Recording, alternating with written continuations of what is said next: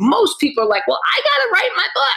I got to put it up on Kindle. I got to put it up on Amazon. I got to do the cover. And most of us, because we're so intelligent, think we should be doing all of this ourselves. Think of your book like a dream house that you're going to move into, and you're building it from scratch. You would take the time to get clear. Clarity first. Now your message is congruent throughout, and you pick the best stories, just like you would in a webinar. I can't put in everything in that. You put in the best stories that get people to do what you want them to do and transform the beliefs that you want. And now you've got the ultimate content marketing piece. This is Experts Unleashed, revealing how professionals and entrepreneurs transform experience into income while positively impacting the world. For years, Joel Irway has helped entrepreneurs develop and launch their expert-based businesses, growing them beyond 6 and even 7 figures a year. Now, a professional expert serves their community through paid training, education, or service. This podcast will help you design and execute your plan to become a 6 or 7 figure expert without a massive team. To get more information or apply now, visit theperfectexpert.com. Let's get started. What's going on, experts? It's Joel here with another very special episode of Experts Unleashed. And I've got a question for you. Have you ever thought about writing a book? Publishing a book with your information, turning your information into a sellable asset like a physical book? Would it be helpful if I brought on somebody who has published not 1, not 2, but 11 international best-selling books?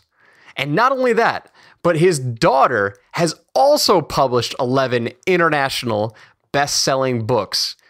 Guys and gals, this guy, Trevor Crane from Epic Author Publishing, knows how to get this done. We just hopped off the horn, and it was a fascinating conversation that we had together.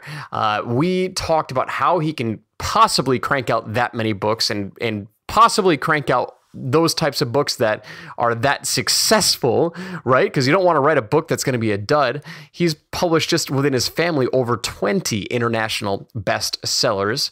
And we talked all things about what your expert business needs for a book to be successful and how to turn that information into income. Right? You are going to absolutely love this conversation. Trevor talks fast. He's a very exciting and an excited individual. So you may have to listen to this one more than once, but there's so many golden nuggets, like strategies for marketing your book before you write it, what he deals with when it comes to pressure and why pressure is important to get stuff done, and the importance of hiring mentors and telling the right stories in your book. You do not want to pick the wrong topic when you write your book because it could be a dud. All right, I'm going to shut up and we are going to get right into today's episode. Let's get to it.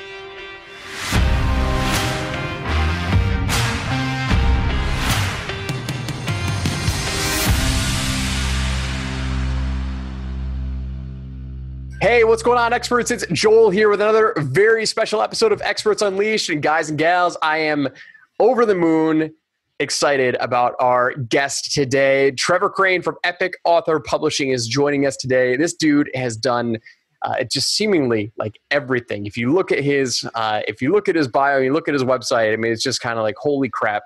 The dude's an 11-time best-selling author. He runs a publishing company, and he's done all sorts of amazing things. And I'm super excited to have him on this show today to share his journey, share what he's working on, and just drop some knowledge. Trevor, welcome to the show, man.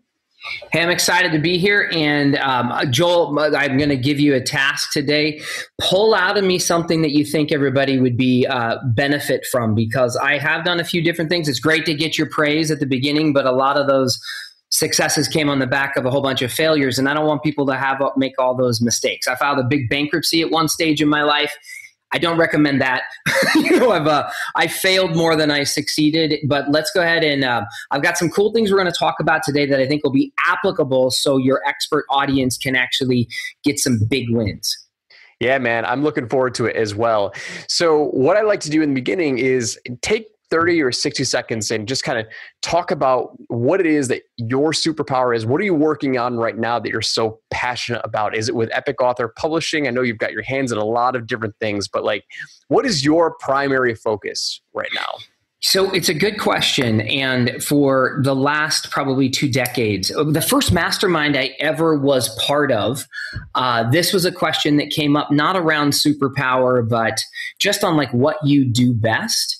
And it was one of my first millionaire mentors. And he was a bastard. Like he was a great guy. I was just really grumpy with his answer because his answer was, the thing he was really great at was doing what he loved. And he focused on people that he loved. And he got people who loved what they did. And I was just like, dude, screw you. Like the guy goes like, tactically, how do I do stuff? So, and he actually, I learned a lot from him because he always found people that loved what they did. So it was such a win. And he built an amazing team and made amazing stuff happen. So I was just he educated me a lot. But my answer back then is still relevant to what it is today. It comes down to communication. And some people would argue that maybe I'm not the world's greatest communicator because I say and I yell too much and I get too excited. But when it comes down to it, I think one of the strategies for high performers and people who are really successful is they're great communicators, whether it's in copywriting or influence or on stage or in videos or in webinars or whatever it is. We need to communicate our message to someone else. We need to understand. And so everything goes under communication, which is so vague. But what I'm excited about today is that I help people with their storytelling. One of the reasons why I got excited with helping people with books is, brother, when I wrote my first book, which is something I failed at for 20 years, getting back to my massive failures, we can go ahead and talk about like how not to do it. I know how not to do it. But I knew that in the expert space, I needed to establish that credibility. I knew I needed a book done. And 20 years was not like a lack of trying. It's not like I didn't spend time writing. It's not like I didn't spend time, crafting webinars and videos and different things I transcribed. And I spent countless hours doing this wrong. Within the first 12 months of finally publishing my first book, I 10x'd my income. And a lot of people throw around 10x as like, 10x this, 10x that. But dude, and you've experienced this when you've worked with clients, I know, Joel, because I know a little bit of like your results with people. But dude, think about the most money you've ever made. Everybody listening right now, write down the most money you've ever made, like let's say in a month or in a year or whatever it is, and put a 0 behind it. Like that's an emotional shift, man. My wife and I were blown away. So that was from writing the right book, learning how to market it and turning it into a powerful marketing tool. And then I didn't make bazillions of dollars by selling the book. The book was a tool to sell my expertise, my products and services, whatever it is that I was passionate about at the time. It just opened up the door, dude, that more people bought from me. And had I written the wrong book, because what I did that finally shifted that for me was I broke down and hired a mentor. Now, similar to you, Joel, I know you work with a lot of people on webinars. Correct me if I'm wrong. That's still your like core thing, right? Yeah, so it's the thing that I do one-on-one. We've also got another company, but yes, I've been known as the webinar guy for quite a while. Well, that's what I knew you from. So yes, forgive me but like that's your thing. And like there's so many little tweaks you can make that'll make it massively more successful. But a webinar seems kind of easy, dude. Like you're like, hey, you know what? I talk in front of the camera. I do some slides. It's not that bad. A book, also not that complicated. I think it's words on a page. I know words. I can speak. I can write. I can have something transcribed. I can hire somebody. But if you do the wrong webinar, Joel, I mean, I'm guessing you got a lot of clients that they were probably really close. They've done a lot of it really well. But unless you fine tune it, you could miss the mark by a mile. And I get hundreds of people who are already authors and have published books, and they come to me and their books, I won't say that they suck, but they suck from the perspective of the authors come to me and say, I've got this book and it does not bring me leads. It does not, bring me clients. It does not give me what I want. I think I wrote the wrong book. I wasted countless hours of my time putting the wrong message together. So I've been really passionate the last 5 years, I think, of helping people tell their stories and turn those into their most powerful marketing tool and make money with them. And it all comes down to finding the right way to communicate. Mm-hmm. And I've got ninja ways to make that happen. Yeah. So what do you think is more important with, like, I totally get it, right? The back end is way more powerful than selling a $7 or $10 book or whatever that price is, up to $20, whatever that front end is. Like, you don't get rich off of those sales in anything, right? What is the biggest mistake? Is it the marketing, or is it how the book is actually laid out to lead that reader into inquiring further work? Dude, that's a really good question. What's the biggest mistake? So I think everybody can answer this question for themselves to a certain degree, because if everybody was to look at their superpower or what you do great at, Joel or myself, we look at it and we say, okay, so what are those little tweaks? What is the core mistake that everybody makes? And I think typically it's that we're focused on the wrong thing. So it's not that we're not great at what we do. It's not that these are bad books. It's not that their marketing completely sucks. So it's just that the focus is on the wrong thing. And this is actually relevant to this is apropos and to the entire process, from what the book title is, what the subtitle is, what the description is, what the cover looks like, how they do their marketing. And honestly, Joel, I don't think it's that they miss it by a mile. I think it's actually, for those we're going to do, I think we're on video here for most of this podcast, but the people who are like, it's just, okay, hold on. I'm not going to draw it out. I got a pen and a Sharpie. I'm like, hey, let me show you this because I'm so visual. But just imagine that 1 degree shift is that their ad is just off by a little bit. Their marketing is off by a little bit. And it really is almost, it's hard to actually see the distinction until you get out about a week or a month or a year. But you're like on an entirely different trajectory over time, like the compounding of it. So one little mistake, one little like miscommunication in your title misses by a country mile when it comes down to it. So I think the difference in shift is that people are typically when we go to publish ourselves as experts, we need help to communicate that message to the world because we see the world from inside our own box. And typically it just takes a mentor or a coach or someone to give you perspective to go, okay, we don't need to reinvent everything. In fact, you're doing really good. There's like 98% of this is phenomenal, but let's adjust that this much and put your energies here instead of there, and it'll shift everything. And I think it comes from I didn't know that I was going to be tying this in, but I think it's communication. The coolest thing about it is that people should be more focused on how their message is received and how people respond to it versus how cool I think it is when I create my funnel, when I create my webinar, when I create my book. I don't like to guess. I don't like to guess with the book. Most people write a book and they do it with blinders on and they're like, well, Joel, I know what I'm doing. So I'm going to go ahead and put my head down and I'm going to write my content. I know what is going to be awesome. And that's like planning out this multi-million-dollar, putting a significant amount of your time into a marketing campaign without doing zilch, zero testing. You're like, no, I'm going to put one ad out. I'm going to have one lead magnet. That's it. I'm not going to talk to anybody. I know what I'm doing. Most of the time, people aren't doing the back and forth with their content creation of their book, which takes so much time, that they're testing their content so that they know beyond a shadow of a doubt that they're creating the right book.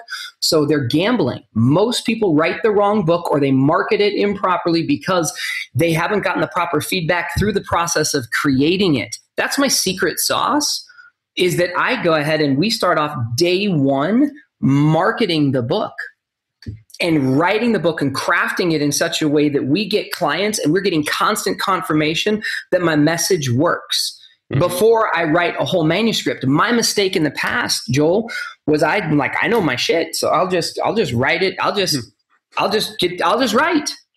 Yeah, and that was like the book is the ultimate form of content marketing, right? I mean, it is all your stories bundled up into one nice little package, and you have the ability to lead your reader through exactly what we want them to hear. And the beauty with social media is you could probably test that stuff out from day one. I'm assuming you do some things with social media, but totally. Yeah. Well, and dude, you just mentioned another deadly mistake that people have. You just nailed it, dude. You said, A book is a combination of all your stories. So this is another big mistake people make, because we think this is our opus. We think we need to tell every story that ever happened that transformed things for us. And that is like packing all of your clothes on a trip. You're going to the Bahamas, and you take 6 pieces of luggage with you and everything too. And you're like, and you don't use 90% of it. Most of the time, people put so much irrelevant crap in their stories, in their books, because they didn't take the time to get clear about the purpose of the book. A book is a tool. Think of it like a key. And that key needs to be very specific, and it opens doors. Now, what door does it open? Well, it depends on the key. Or think of it as a tool. Like, I got a hammer and a chainsaw, and they do different things. I can still cut down a tree with a hammer. It's just a big pain in the ass compared to if I have the right tool for the right job. It's awesome. And I don't care about my hammer or my chainsaw. The door handle on my refrigerator in the background there was wiggling at one stage, and I needed an Allen key, and not just any Allen key. I needed that perfect Allen key, and one a little bit too big and one a little bit too small. Missed it, and I still had a problem. Too oftentimes, I think authors are trying to say, "Oh, my book is my most awesome. It's the ultimate content marketing." Great. So I'll tell every story, and it's confusing. And then the reader, your audience, doesn't know what the hell to do next. So what happens? Nothing. Yep. That's what happens. Confused mind doesn't buy. That's the motto I go by with all of my marketing. Love it. Yep. So what's fascinating to me about reading your bio, like obviously the number one thing that sticks out is like a word number 5. Trevor Crane is an 11-time #1 international best-selling author, right? So how like this probably goes into the whole story of like making sure you don't tell your entire story, because you have 11, like you have 11 books, right? So what is that like? How quickly can these people churn? Like, is the average author like writing and launching a book? You've done 11. Maybe you've done more books. 11 are your best sellers. Okay, so dude, I'm gonna completely like promote myself by holding up some of my own books, and I've got some client books over here, so I'll grab those as well. But remember, as much as that's braggy, that I've got 11 books, I failed to get a book done for 20 years. So I know some of the mistakes, and I shared with your audience right now that one of them is just sitting down and writing your book and trying to throw everything in the kitchen sink in there. So my secret strategy was to hire a mentor that had already done this. So the key, if you're going to try to get your webinar done, if you're going to try to get your book done, if you're going to try to do something you've never done before, is to find a mentor to help you. Now, with that, what they do is they save you countless weeks and countless hours and countless months of wasted time and energy on the wrong things. So it's like building a house. Most people don't go build a house. Most people buy a house or they rent a house, and it's already done, right? But if you were to go build a house, you wouldn't go down to Home Depot and buy wood and nails and then like just start building it. And people get excited about books and webinars and videos and sales letters and my new Instagram awesomeness, and I'm going to launch a podcast, whatever it is. And we're like, I can do it. I watched a YouTube video on it, and I just bought a course for $100, and it's going to help me. And that's really cool. But like, if you go down to Home Depot and you're like, I don't care how artistic you are, when you start writing out your blueprint for your birdhouse, you could probably build a birdhouse in your backyard and it'd probably be awesome. But by the time you did 10 of them, your 10th is probably a lot better than your first. So my secret strategy of how I get them done is I hired a mentor to help me. And he basically told me stop and no about 90% of the time. I came to him with my first idea, and he's like, "Great idea, brother." And he was a really good coach. He didn't tell me no, and he didn't tell me my ideas suck, because that doesn't feel good. Instead, he asked me questions, which I like to do as well. And he asked me questions, so I came up with my own answers, and I'm like, Mike, I don't think that's the right book for me. And he's like, okay, well, really? Well, good. Why don't you go back to the drawing board? So what I did is I didn't write the wrong book. I went and I got clear, and I came back to him with my new idea. Now, the first book I wanted to write was about mindset and about a poem I wrote that saved my life during my bankruptcy. Like I was focused on happy, pappy stuff during my bankruptcy when I lost everything. My wife, I wasn't married, but my girlfriend, and I had a love child, and she took my 2-year-old daughter away from me, moved out of the state, left me for probably a lot of good reasons, right? I was filing a bankruptcy and things were kind of falling apart. I lost all my cars. I lost my house, all this stuff. And I'm now getting confused of what my point was because I'm now just in this zone. But what was I talking about, Joel? I just got lost in my own bankruptcy. We started down the road of how long it takes to write 11 books and like the process of being able to launch it. Yes, Jesus. So let's bring it back. Bring it back. I wanted my first book to be about that journey, that journey of how I was able to build things back and survive and not like slit my throat when all that stuff was going bad. But it didn't make sense to my business and my brand. So what saved my bacon to write a book quickly was I had a mentor that said, that's not the right book for you. And then I had another great idea. And that wasn't the first book I should write. And then I had another great idea. So I got clarity around the best book. And Joel, the best book for me, when I got clarity, it probably took me 2 months to just get clarity. I wrote this book called High Paying Clients. It was what I did best, one-on-one communication and sales to sell high-ticket products and services. It was the one that scared me the most, Joel, to share because it's what I got paid good money for. I was like, why would I put all of my secrets into a book? No one will ever want to hire me. I had a lot of scarcity around it. And my mentor just said, put your best stuff in the book and give it away and watch what happens. I wrote this book in 24 hours, not 20 years. But it took me 2 months to get clarity.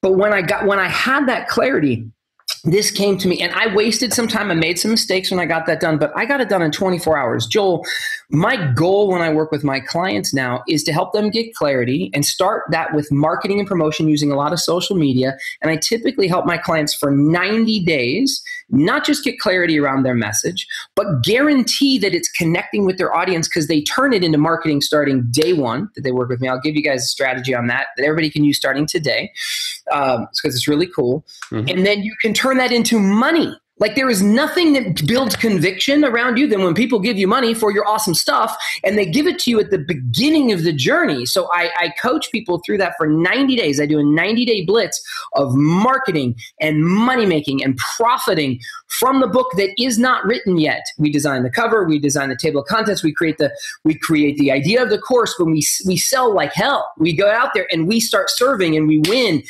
That book gets written in typically less than 30 days.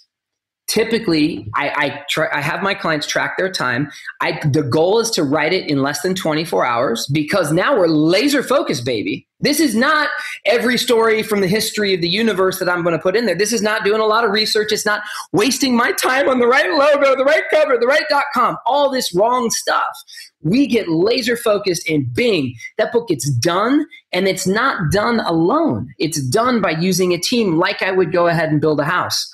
Yep. If I was to build a house, I'd hire a freaking architect to design. I'd write down all my great ideas. And then the architect would come in and go, you know what? If you built that, dude, the wall would fall down. That's not good. You need a foundation. Right. And then I'd hire the construction team. And then the roofer would do roofing. The plumber would do plumbing. The electrician would do electricianness. Instead of most people are like, well, I got to write my book. I got to put it up on Kindle. I got to put it up on Amazon. I got to do the cover. And most of us, because we're so intelligent, think we should be doing all of this ourselves. Think of your book like a dream house that you're going to move into, and you're building it from scratch. You would take the time to get clear. Clarity first. Now your message is congruent throughout, and you pick the best stories. Just like you would in a webinar. I can't put in everything in that. You put in the best stories that get people to do what you want them to do and transform the beliefs that you want. And now you've got the ultimate content marketing piece. Yep. That's a longer answer, but does that? It's so what I was really getting at was how long does it take to write a book, right? And you said you can normally do it in under 24 hours, but it seems like more of the legwork is actually not in writing the book. It's in writing the right book. It's coming up with the clear idea that you have the right one that's going to make the biggest impact. So you also mentioned that there's a strategy for marketing your book before you even write it with social media. So let's talk about that real quick, because I think people would find that extremely fascinating, because like when there's so many thoughts and ideas about, people who want to write a book, but like, how do we get validation that we're on the right path before we write the first word? Okay, good question. So I'm gonna share with you another book. Okay, so I'll invite everybody listening or watching right now to pretend like you just bought a coaching session, a private consulting session from me, and you're asking the question Joel just asked. Is okay. Mm-hmm. Hey, brother, I think I want to get a book done. I'm confident it will help me. What's the first step? What should I do from here? And let's talk about it in the context of marketing so you can go out and get a real result right now. And I think the fruit of marketing when it wins is that you make a sale, right? So let's hopefully your audience is selling something high ticket. We just talked about you're not going to get rich on $1 or $10, So let's say there's $1,000 or more. Ideally $5,000 or $10,000 or $15,000 or something that you have a core offer that's going to provide massive value.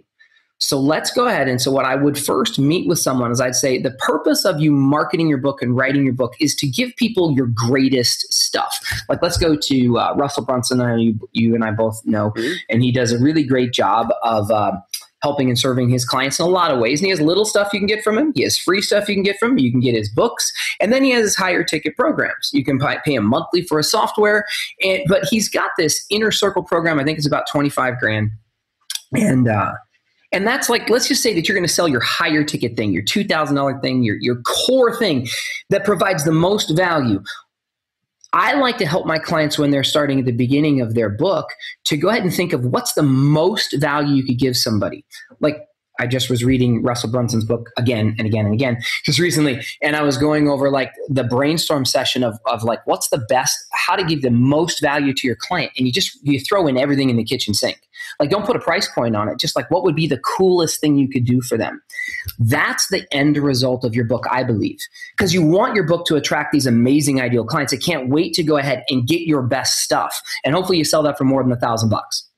Let's just say you have clarity around an offer and you're like, that's why they're coming in. I'm going to go ahead and this book is going to be a map to get them there.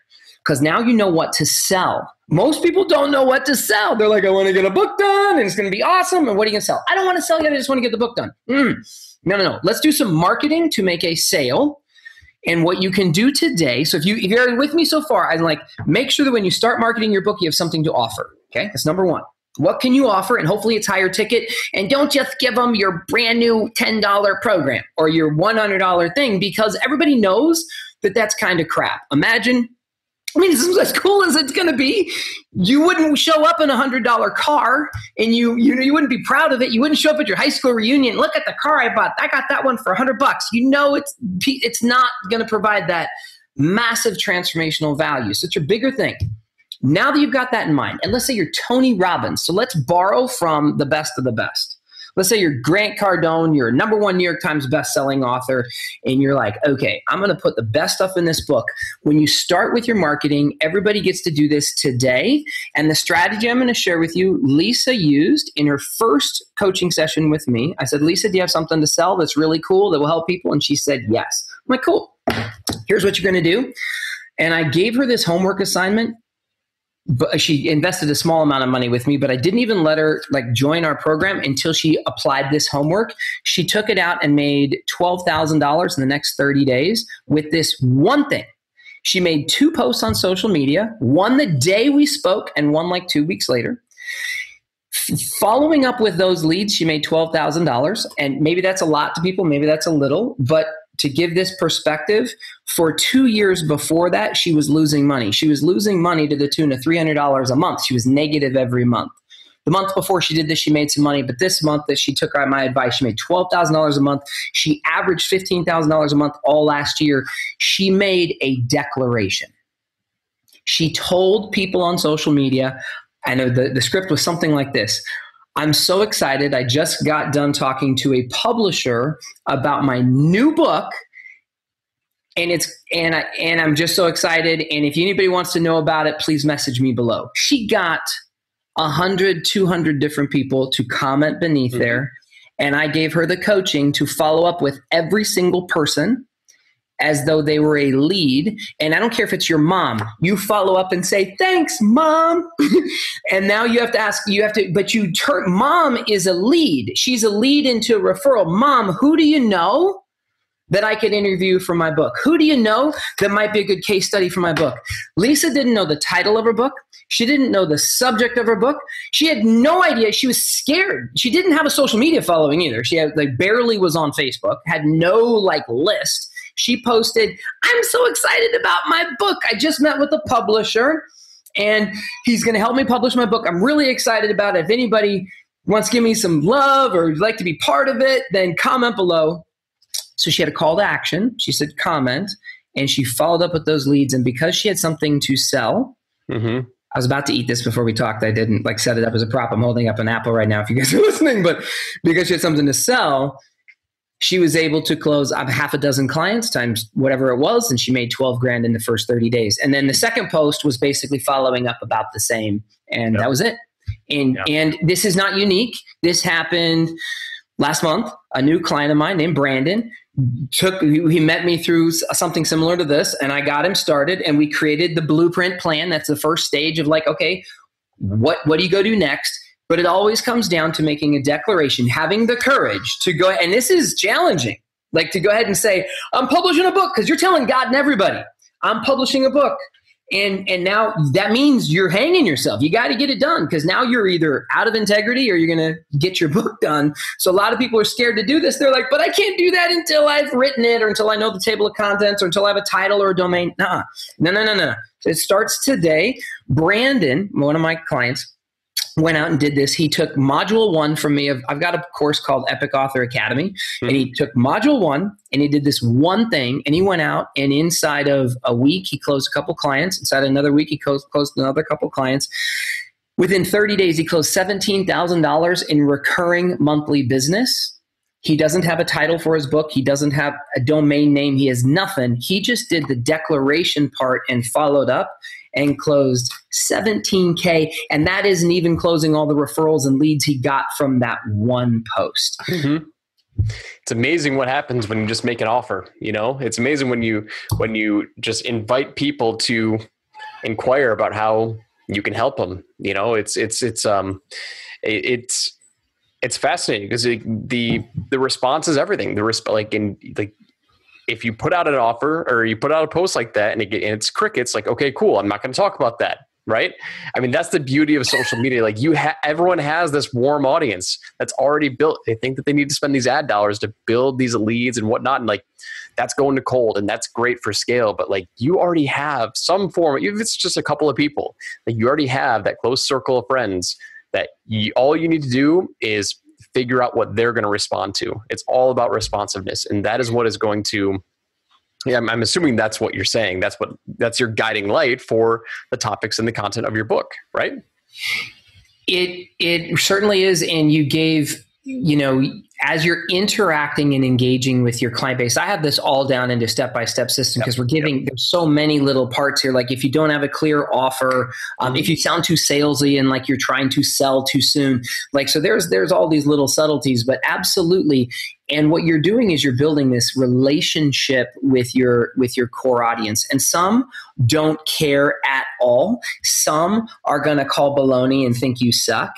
These are the things that are going to happen. And they're things you can predict, just like the weather, right? It's when it's hot outside, you wear shorts. And when it's raining, you prepare with an umbrella. Very few of us are still sitting back crying and bitching and moaning about the weather. We just kind of expect it. We're like, sometimes it rains, sometimes it pours, sometimes it's hot, sometimes it's cold. But let's go snow skiing and let's cuddle up by the fire when it's cold. And let's when it's hot outside, why don't we go water skiing or go to the beach?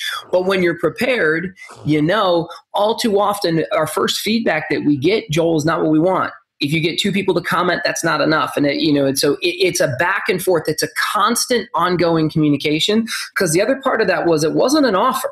It was, I called it a declaration, and now your follow-up. The key here is the follow-up, because most people will go, thanks, Mom. Thanks, Joel. Smiley face emoji. Joel said, hey man, can't wait to get your book.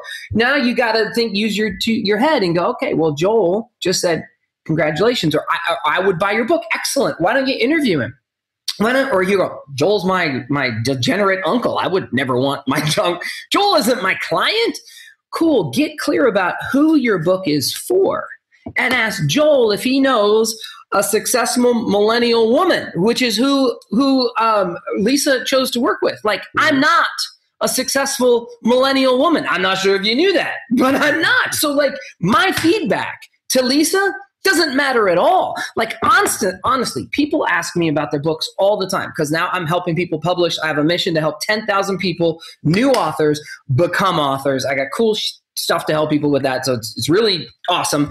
And people are like, Trevor, is this the right book? Is that the right message? And most people, I think, in this space speak out of their behind with the answer. They're like, oh man, I know, I'll tell you. Like honestly, I will guide people. I know a lot of strategies and insights, but when it comes down to, Joel, what the right message is and what your title should be, like, there's a curse word in Lisa's title. I didn't know if that was appropriate for her. It didn't sound like it to me. I'm like, why would you put that in there? What? Someone's not going to like you. And she's like, well, okay. But instead of me telling her, no, don't put a curse word in your title. Like, there's #1 New York's best-selling Times books with like the F word in the title. It's just got a little asterisk there. So like, you know, who am I to judge the ideal reader? That's a person you need to listen to. Don't listen to the publisher. Don't listen to your mom. Don't listen to, I mean, you can pray and wait for the universe to bring you messages, but testing, baby, talk to it. And then when somebody goes, I think that's a bad title, which Lisa did. I had people on my team, because I have a mentoring group and we communicate. And I have several, I have like 5 clients that messaged me privately and said, don't let Lisa publish that book. I would never. I think it lowers her credibility. Lisa just came out in Entrepreneur Magazine, Oprah Magazine. She now has a huge following. She gets more feedback on social media than most people would dream of. She created this all in the last year and a half. She's a keynote speaker at major events for women. She gets more opportunities than ever because she didn't listen to the 60-year-old woman who's not her ideal client saying, don't do that. Yep. And I guide people with let's not guess, let's not gamble, let's know. And it is that back and forth relationship. Yeah, that's fantastic advice just for anything. You know, it's #1, you got to get clear on who it is. #2, get feedback on that person, right?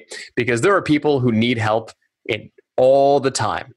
And they're willing to share their story about why they're stuck, about why they're in pain. Like, when somebody's in pain, that's all they want to do. All they want to do is cry. Right? And people overcomplicate the idea of being effective with their marketing, being effective with their communication. And if you just if you are just starting out or you're not clear on your message, like, you have to listen to the people who are screaming. Like, that's all they want to do is scream. Like, if I smash my toe, like, I'm going to scream off the freaking rooftops, right? So it's screaming in different forms, but, you know, get those people to identify themselves as they're in pain, and then just offer to listen to them, because that is the most effective way, in my opinion, to develop the right language that is going to identify your perfect customer, because you're going to also figure out who you really don't want to work with. There's so many different sub-segments in every single market. I love it, man. Awesome. So that was fantastic. So that was the first segment of our show, and I know that we're running low on time. So I want to get to the rewind section here, right? The rewind section is all about, Trevor, like, what were the opportunities that happened in your life to lead you to where you are now an 11-time, you know, international best-selling author and running this successful publishing business? But like, let's rewind to the start of your entrepreneurial career. Like, what are 1 or 2 stories, 1 or 2 moments that happened in your life that were the biggest opportunity shifts that, like, you know, maybe somebody was walking by and passing and they're like, oh, you should publish a book, and it never crossed, or maybe you always wanted to be, you know, a published author and a publisher, but like, what stories jump out that made the biggest impact to the biggest shifts, those 10x, those 100x shifts in your life? Okay, so I think you asked a big superhero question of like, what's a core competency that I have, and I used I came down to one. I'm a big dumb guy, so like I try to come up with 1-word answers, and it was communication. And then I talked a lot about it, and I talked about helping people tell their story and stuff. This one, I think, Joel, the answer is pressure. So Now, pressure at different times in my life. So when I was a little kid, my entrepreneurial journey started when I was 4 to my greatest recollection. Maybe I was 5. My dad left the house for a week or 2 and he sat me down and I felt some pressure. He said, "There's a silly little kid, right? He's like, you're the man of the house now. Take care of your family." Now, I was 4. I don't know. This is a vague memory of mine, because I don't have crystal clear memory of when I was 4, let's be clear. But I do remember, like, I had a responsibility. Like, Dad sat down and I had to take care of the family. And my dad was a horseshoer. So we grew up pretty poor. I didn't necessarily know that when I was 4 years old, but I'm like, I had heard that you have to have a business to be successful. So I decided to start a business because if Dad wasn't going to be working, I needed to take care of the family. So I decided to start a business. Now, I liked rocks. And so I picked up some rocks from my yard and I decided to take them to the neighbor and sell rocks. And I created something that day. I wish I'd I'd put some googly eyes on it, because this is back in 1970 something. So this would, to completely date myself, but like the pet rock would have been cool because that was a good idea that was missed by me. But I did something that day that most entrepreneurs struggle a long time to make happen. And I created a profit. Like, I found a resource in my backyard, and I took it to the next door neighbor's house and I got paid. Whether I got $1 or whatever, a quarter, I don't remember what I got paid, but that was a pivotal time for me. And I went growing up in a bit of scarcity where I was the poorest kid around. I grew up in Phoenix, Arizona, and all my friends had more money than me. And when my parents didn't pay the utility bill, we didn't have air conditioning. And I don't know if you guys know, but Arizona gets hot. And so it was like 120 degrees at night. And there were times I would be crying at night, and where I was a little kid or a young man, and felt the pressure of like, I need to do something. I can't let this be my future. My dad was a horseshoer. Like, I saw him get kicked in the face and break all these bones and stuff, and like couldn't even eat to a freaking spoon. Like, I'm like, this sucks. I don't want this. So I made it, and I didn't make a lot of great decisions, but I decided that I needed to educate myself. I needed to find people to help me. So a pivotal, since we're looking about 1 or 2 stories, instead of every story that's ever happened to me, I hired my first professional mentor when I was running my second business. I'd had many businesses when I was little, but let's say as an adult, I had my second business and I was doing well. I was making $20,000 a month and I was very proud of myself. For me, that was rich. And I was very proud of myself, but I knew I needed help. And I hired my first professional mentor. And inside of 4 months, just over, like, let's say 5 months, I went from $20,000 a month to $80,000 a month. And it's not that I hadn't hired a coach before. I'd hired coaches, but I hired someone who was an expert at growing businesses, not just for himself, but for his clients. And it was a phenomenal shift of hiring a mentor. And so if I was to tell you 2 stories, I'll give you 3. 1 story when I was 4, I gave you that. 1 story when I hired my first mentor, because that shifted things for me. I was like, boy. And there are other examples of that. But what happened for me, the key component here was pressure, dude. Until I had pressure that I had to win or I was going to die. Like, they kept coming up. And pressure when I filed my bankruptcy, and pressure when had someone hit by lightning on my watch, and pressure. It was the pressure times. And I now self-impose pressure on myself versus waiting for the universe to deliver a lightning strike or a bankruptcy. That sucks ass. Like, that really sucks. So now I try to apply pressure so that it burned. I have a burning pain in me right now to solve problems and to create better results. And that shift came when I hired my first book mentor, going back to now I'm helping people with storytelling and books and turning them into powerful marketing tools. Yep. And I bit the bullet and I got authentic with my pain. The truth was, I was on a podcast. I was interviewing somebody like this, Joel, who was my book mentor. And I was trying to look cool in front of him because he was cool and I thought he was more successful than me. And I heard his story, and he wrote his first book when he was going through cancer treatments. And he wrote his first book by speaking his story into his phone when he was feeling Mike Koenig's? It was Mike Koenig's. Yep. And he was vomiting into a bucket every day. and his hair was falling out. And then he just spoke his story into his phone. And that story became a #1 bestseller. That book became a 7-figure business. And he did it again, and he did it again, and he did it again, and he started helping people. And Joel went, and I'd heard the story. So here's the thing. I'd heard the story, but when I talked to him and I met him and I gave him a hug and we talked and I interviewed him on my podcast, I was like, maybe I should just hire you, man.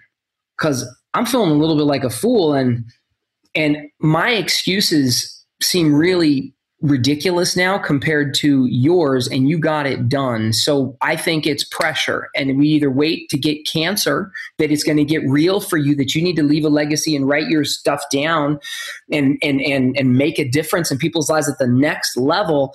And then my secret sauce was like, well, could you help me do that? And I had felt stupid to hire a mentor to do it, but he gave me these little insights, and anyway, that was those. So those were the epiphanies, and doing that. Oh, and by the way, Joel, this was key. My wife thought this was a bad idea, really bad idea. And I came to her, oh, honey, we're going to get our books done. I'm going to become a best-selling author. Oh, I'm not going to become a best-selling author. I'm going to become an international best-selling author. And not just me, you are, honey. And our daughter's like 5 years old at the time, and our daughter's going to become a best-selling author, and all of our clients are going to, and we got into a fight, Joel. And I said things I shouldn't have said, and she got out of the car. I stormed off like, you don't believe in me, and whatever. This is one time in my life that I can say my wife will look back on and go, you're right, honey. Like, I don't have many of them, but this is one, because she called baloney. She called baloney. Yep. On me. My wife now has 5 books. 4 of them are #1 bestsellers. My daughter is 11 years old. She has 10 #1 best-selling books. And in the next few months, she's coming out with 3 more. I know how to do this now. I'm really good at it. I have a unique approach that helps people meet their mission, really. Most people get it upside down. They try to write their book, then do the marketing, then make money, and find out it didn't meet their mission. Joel, I help people with mission, money making, marketing, and then you make your book. You get your book done fast because you've got clarity and you have a team to help you get it done and whoop it on. Yeah. The book is the end result of all that work. It's the end result of all the alignment and the feedback that you've been getting. I love it, man. Yeah, brother. It's a fantastic process. So when you hired your mentor, you quadrupled your business in 5 months. So you went from 20 to 80K a month. I mean, that's no small feat. I was a very happy guy. I'm sure you were, man. I think anybody would. 4Xing your business in 5 months. That's big. Well, dude, Trevor, man, we talked about a ton of stuff today. This is a fantastic conversation. I mean, we talked about not your entire book writing process, but we talked about like core concepts of just getting feedback from your immediate audience and getting them to tell you what your ideal audience to tell you what it is that they want to hear. So you don't, it's the exact same thing that we do when I write webinars for clients, or I coach on it's not the exact same process, but like the last thing in the world that you want to do is spend all this time writing a webinar and have it fall flat on its face, because a webinar is like 11,000 words if you count all the words and you script it. I don't know how much the typical book is. Maybe it's like 20 or 30,000. It's a lot of freaking words. You don't want to put in all that effort and have it fall flat on its face. Mm-hmm. But it's pretty cool that you and your daughter and your wife now have collectively 20 some odd bestsellers. Oh my gosh, it's so cool, dude. Honestly, like I pinch myself every day. I live in a house now that I'm just so grateful to have. Like I'm at a point in my life where a lot of things are going well, and I have perspective, because I know what it was like when I failed. And I have visceral memories of a bunch of bad things going south. So I would say a lot of this has come from learning to listen. The best part of communication, I think, that is misunderstood is that, Joel, you probably figured this out. Like, people come to my sales events. When I did my high paying clients book, people would always like, what do I got to say to get people to buy my stuff? I'm just trying to figure out what to say. The magic words. Yep. And it's like, okay, great. You're so close. What do you need to ask? Yeah. And then when you ask these great questions to your mom and degenerate brother and the variety of people that first give you feedback, that I call it like fishing in your own pond. Mm-hmm. You talk to your fish. I mean, the average person has 600 people that they have on their phone. I searched this up on the Google and apparently the average person has 600. I would argue that it's a lot more people that they have contact, like immediate contact with in their phone and their social media list, whatever, that you can touch, that you can reach. Those are your fish, and you can just go talk to them and find out. You're not trying to sell them. You're not doing that, but just ask them great questions. You can ask them about what they like, what they don't like, whatever, but you can also get clear about who you want to help and who you want to serve, and just ask them for who they know. And dude, they each know 600 people, and that 600 times 600 is a lot more people. Like, I'm not going to do math on this one, but like, that's a lot. And then so it's really about asking, and it's a very special place to be when we get clear about the stories. And I'm so impressed with your 11,000 words, because it is that. It's choice, man. I'm working on a new webinar right now, several. My wife has one we're working on. And I keep wanting to throw in the kitchen sink, brother. I keep wanting to tell them one more story and one more thing and one more picture. And oftentimes people it's like packing their luggage. They put too much stuff in there instead of just streamlining it with what exactly works. And it is a process. So anyway, brother, how can I help next? What's next for us? Cause I feel like I'm going on the No, it's fine, man. So the last thing we need to do is we need to direct people to where they can hook up with you and learn more. I mean, we dropped a lot of value here. Where do you want to send people? Where do you want to connect people? Okay. So I'm going to say one thing. So go to trevorcrane.com and you can find all kinds of cool stuff. I give away my books for free on there. So I could give you a direct link to my books, but why don't you just go look there and find what you like. And I think there's a couple that you can just download, or you can get the free plus shipping, and it costs me more money to print and ship the book to you than you'll pay in the $3 or $6 to ship it. But that's one way to consume content. I would say I have a great training at epicauthor.com. And my best and newest webinar will always be there. My newest training that just delivers. My training is about how you go from blank page to bestseller in 90 days or less. I've got a bunch of free resources on trevorcrane.com. I've got my own podcast, and I podcast daily. I've had a podcast now for over 5 years. So there's so much stuff. I've got an app. You can get my app and download that, but you'll find it all at trevorcrane.com. And you can just get everything, or go to epicauthor.com and you go right to how I'm helping people with books. And you can just jump in, and maybe I'll resonate with you and maybe I won't. Take what you like and apply it. And if I'm not your mentor, find someone else who is and get it done. Learn the story, the magic of how do you put your story into words and in a book so that it can influence people. Joel, earlier this year, a friend of mine passed away, and he committed suicide.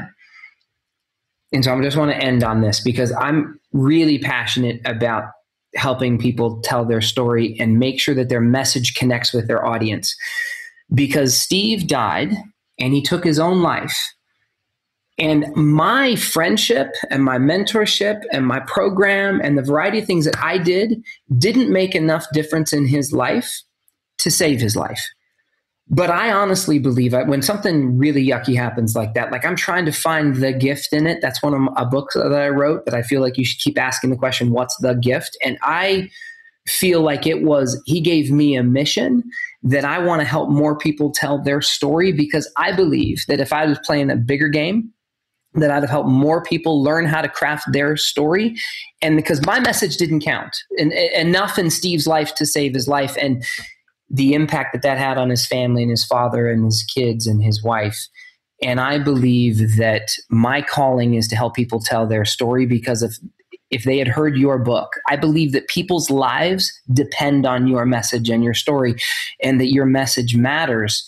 And if you and if you're not getting your book done, if you're not getting your webinar done, if there's a next level of communication that you haven't figured out yet, then find someone to help you with that, because people's lives are depending on you. And their lives are hanging in the balance while you're feeling insecure about your book title. I think it's a life and death situation, and we need to get over ourselves and our fears and learn how to better tell our stories. We can connect with more people. And I feel like that's my calling. Yeah. Well, if that doesn't strike the motivation you need to push you over the edge and kickstart that book, I don't know what will. Trevor, dude, it's been an honor and a pleasure to have you on the show. If you're listening right now, please head over to trevorcrane.com and connect with him somehow. Let him know that you heard his episode on Experts Unleashed, and just give him some love, give him some shout out. I'm losing my voice today. This is my we do all our podcasts on Friday, so I'm like right at the tail end. Good for you. But anyway, it was an honor, man. And if you're listening right now, go to his sites, download his books. I mean, like 20 plus bestsellers between 3 people in his family, countless others of his clients. I mean, he clearly knows what he's doing. He knows how to do it. And if you're looking to get your message out there, I highly, highly recommend that you just go explore what he's doing. So Trevor, thanks again, man. And for everyone listening right now, we'll see you on the next episode, and thank you for tuning in.